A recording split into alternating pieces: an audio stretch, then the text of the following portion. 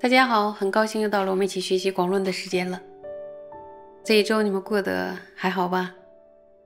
那么现在我们就要开始学习了，请大家把广论翻开349页，看第6行，跟我一起呢看原文。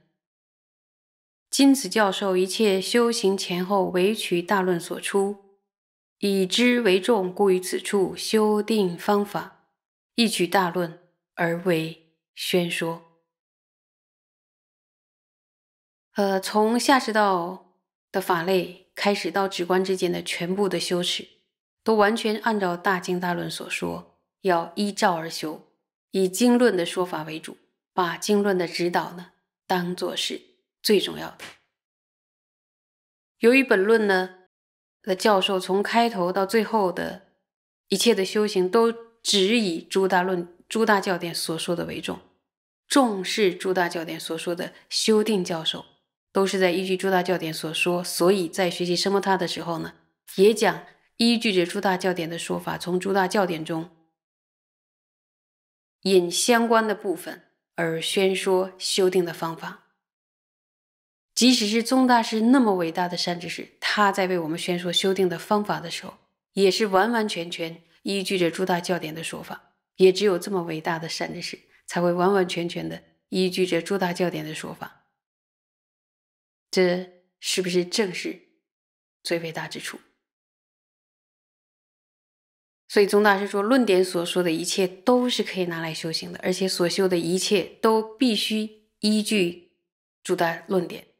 我们呢，我们可以反思一下自己，我们呢自称都是佛弟子，是宗大师的弟子，却很有可能呢，就像宗大师所说的有那种毛病。什么毛病啊？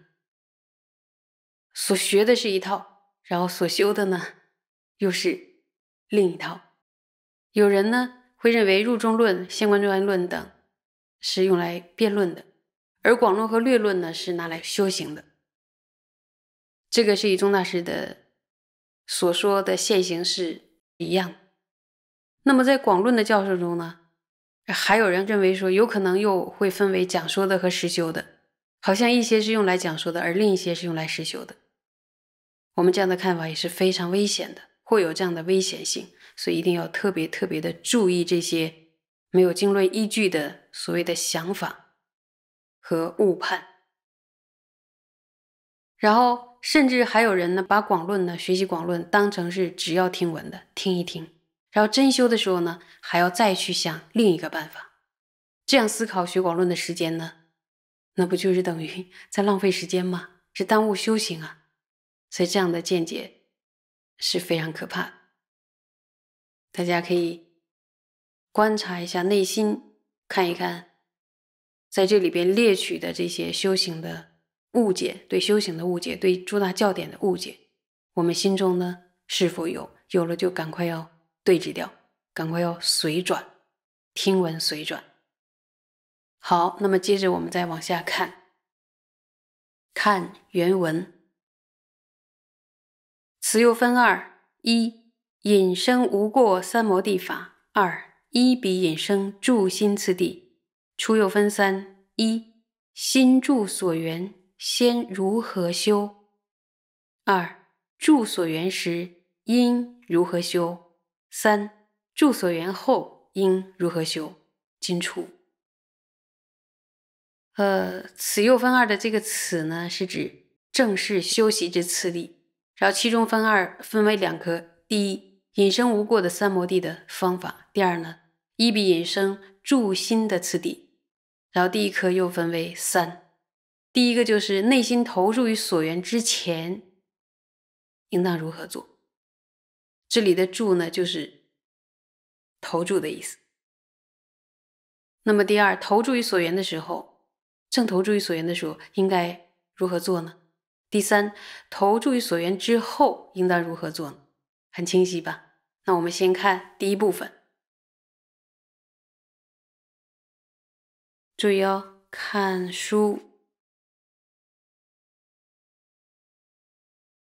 若不能灭不乐修定，乐定障品所有懈怠，出即于定，不令去入，纵亦获得，亦不能相续，速当退失。故灭懈怠为出切要。若能获得喜乐增广，身心清安，昼夜行善，能无疲厌，懈怠尽除。为生清安，须能生清安之因，妙三摩地，恒发精进。为生精进，须正定具足恒常猛力，息欲。欲乐之因，须由关键正定功德引动心意，坚固信心。故应先思正定功德，速修信心。此等次第，修而观之，极显决定，故应认为最胜宗要。有看到吧？那么这一段是在说什么呀？说如果我们不能遮止呢，不乐修定而喜好定的障品、不顺品的这种懈怠，那么从一开始呢，就无从去入定，他不想修定，然后即使获得了一次呢，也没法再延续，所以呢，他所获得的东西会迅速的退失，因此最初遮止懈怠，这是非常重要的一件事情。如果获得了喜乐增广的身心清安，那么日夜行持善法都不会感到疲厌，所以呢，能去除懈怠，而要发起清安，必须要怎么做呢？就是对于三摩地能够持续的策发精进，这是升起清安的因。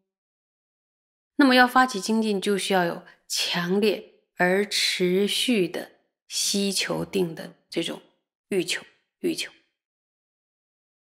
那么这个欲求的因是什么呀？欲求的因，想一想是什么？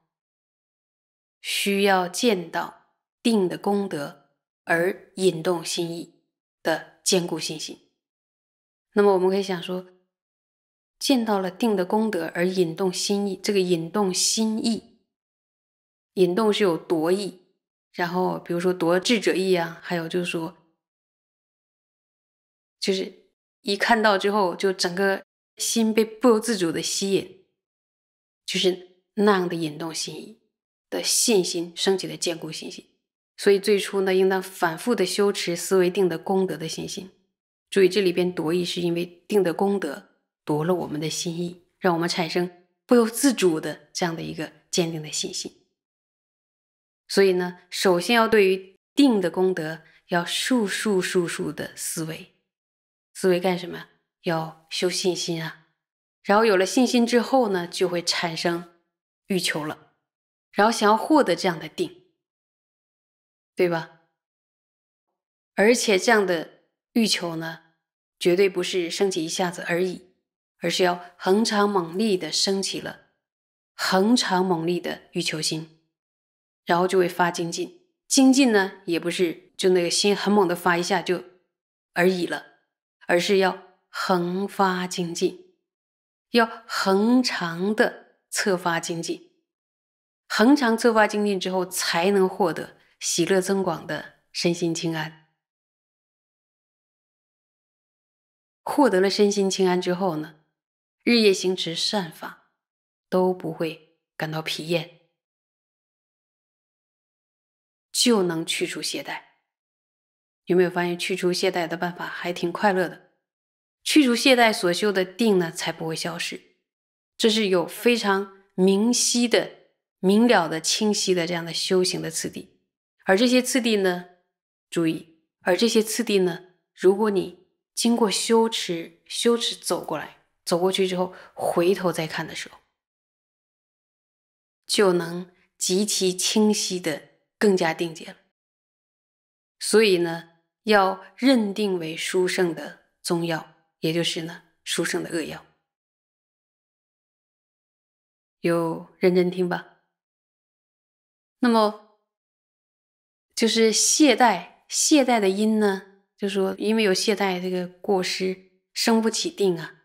那么懈怠到底是怎么回事？前面懈怠的因前面有说过，就是呢，他不好要修定，而喜欢跟定相反的东西，就喜欢唯品。那唯品是什么呀？定就是这样的，然后唯品就是心，就是像心猿意马，散乱的心。散乱于什么呢？散乱于贪嗔痴啊。它不是自由的散乱，它是被贪嗔痴的力量所控制，沿着贪嗔痴的范畴在散乱，造恶业。之所以不好要等持呢，是因为他不知道等持的功德。这个病是可以治的，就是一旦知道等持的功德，就吃这味良药的话，如果知道等持的功德，获得等持就能获得清安。有了清安呢，心想缘着什么善所缘，然后就能呢随心所欲的去缘什么善所缘，然后能够将心呢安置于善所缘上，很自由自在的。你说被善所缘牵住也可以，也可以说随着善所缘自由的飞翔。所以由于不知道等持的功德，所以呢我们就对定呢生不起好要。由于没有好要之心，就是想要它的欲求就不会生起来。那如果没有一个欲求，没有一个想要的心，那我们怎么会能为了修定而努力呢？所以为了发起这个希求的心，在最初呢就一定要提到止观的胜利。在修学任何法类的最初都要先讲修持那个法类的胜利，就是为了对那个法类要发起踊跃的好要之心。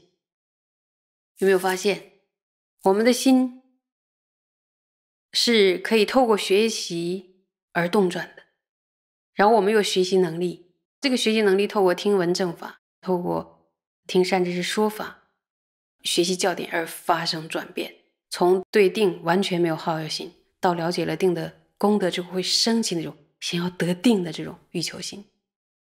所以这是多么美好的一件事情，我们有学习能力。所以要感谢佛菩萨，然后感谢父母给我们这个能修行的暇身提供的这种美好的条件。能学习是多么美好的一件事情。